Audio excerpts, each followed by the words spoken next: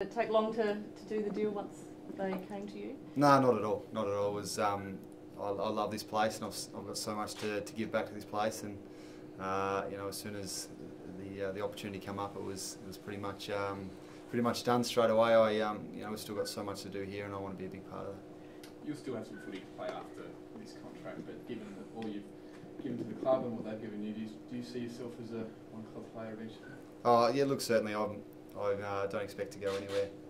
As I said, I absolutely love this place, and would do anything for this club, and that's certainly what I'm trying to do now, and certainly what this group's trying to do. And I'm just glad I'm still a part of it for the next few years. And you had that motivation coming out of the dark times, and then the last couple of years it picked up. Obviously, it was disappointing last year. You've got that motivation back to really get back up there. Yeah, certainly, and I think we've seen already this pre-season the motivation's certainly there with this group, and we were extremely disappointed with the results this year, and we've got so much more to prove. And look, we did go through the dark times, and certainly our supporters and that did too. And we're all really disappointed with this year, and we want to make amends for that. And we've certainly taken some steps forward this pre-season in doing that. So I guess the contract just pushes you closer, doesn't it, to being a one-club player? It just confirms that that's probably going to be that case.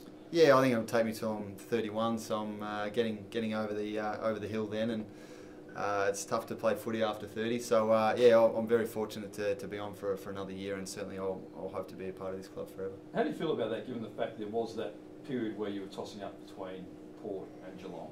Now that you've further consolidation that you will be a one-club player. Yeah, look, I'm extremely happy that I'm able to call this place home. I think once you walk in the doors as a young kid into the Port Adelaide Footy Club, and you become part of the family, and I'm very, very lucky and very fortunate to be a part of it for so long. And as I said, we did some hard times, and there was certainly some challenges for this group, and we've been able to keep a lot of players here, and that's been a credit to the club. And now I'm very fortunate to be still a part of that for the next few years. And clearly it's something you tossed up for half a season, 6 months probably at the time. At the time, yeah. Look, it was certainly a difficult time for the club, and a difficult time for myself. But it was more about the family, as I spoke about at the time, and this is another family for me, and I'm very fortunate to be a part of this family. Did you run it past Mum and your sisters before you signed this time, or they've accepted this is where you are? Yeah, I think look, they've certainly accepted. My younger sister's over here now and lives with me, and it's been great. And Mum comes over a fair bit now that I've got my sister over here. So, but certainly it's always something that I'll run past Mum and my family, and they're extremely happy that I'm still a part of this club, and they're a part of the club as well. A lot of players have re-signed in the past few years to long-term deals. How important is it that Port stitches up Wingard and Wines? Oh, look, I think it's be a huge plus for this club if we're able to get their signature. They're a huge part of our future, and I think the way we're building our the brand of the club, and internally the expectations and things like that inside this club, and what we stand for. I think we're able to. We've shown we've been able to hold our players, and we're hoping we can do that with Chatty and Ollie as well, and hopefully in the future we're able to get those signatures, because they're a huge part of this club. Do you expect them to sign this week? I hope so. I don't really know too much about it, so fingers crossed that happens. How's the pre-season going? Is always a lot of talk about Burjo's program. Is it any different this pre-season? I guess the big difference is we haven't been on a trip. It's all in Adelaide. But look, I don't think it changes too much. Obviously the intensity seems to go up every year. That's what it feels like, and our training won't change a hell of a lot. We think we've put a really good program in place, and Burjo and his team have been fantastic. And look, it's certainly been very solid. The boys have been challenged. We've been here 3 weeks now, the older guys, and we've certainly been challenged every session. And it really comes down to the playing group and how much we want to get out of each session, how much we want to improve. What does improving and getting to that next level mean to us? And that's certainly the challenge where we're challenging each other on, and I think we've been really good at it so far this pre-season. We want to improve, we want to get better, and we know we've got to get better if we want to be the best sides in the comp. You still get benefits out of not going away. It's always a good team bonding experience. Yeah, it is, and that's probably the biggest thing is going away as a group and staying in a hotel together and bonding. But we can certainly do that here as well, and certainly the training doesn't change.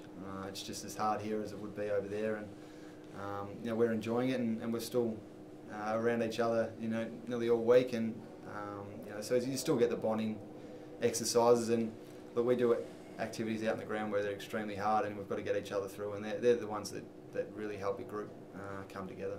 Trav, why is Port able to retain its players, especially those from interstate, like yourself, whereas the Crows, obviously Danger's gone back to Geelong, they've lost a lot of players, you know, Tippett, Gunston, others in recent years, where Port actually has attracted more players, you know, Tumpus and Dixon coming here as well. Why have you able to do that? Yeah, look, I can't speak for the Crows and what they do, but certainly we couldn't attract players 3 or 4 years ago.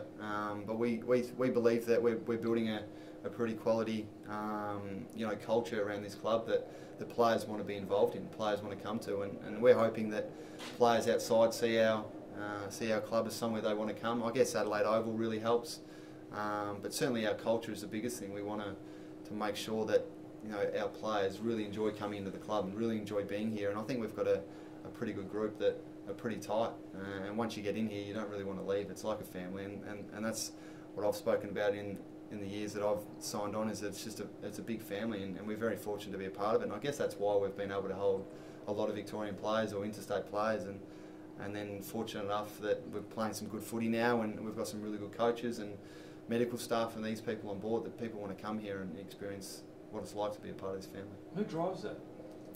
Oh, look, I think it's the whole club. It starts with Koshi, it starts with Keith, Ken, the leadership group. I think it's something that we believe in as a leadership group and leaders of the club, that we really want to drive, and then the players just buy into it, and it's just an enjoyable place to be around. So that make it hard for players to leave as well. It is hard. It is hard to leave, and certainly, I guess the interstate players have found it hard to leave because it's such a great place to be around, and we hopefully we can keep that for the years to come, and keep that culture. You know, I think, you know, the biggest thing that you know, we really want to stand by is we leave the place leave the club in a better place than when we first got here. So that's certainly something we really stand by.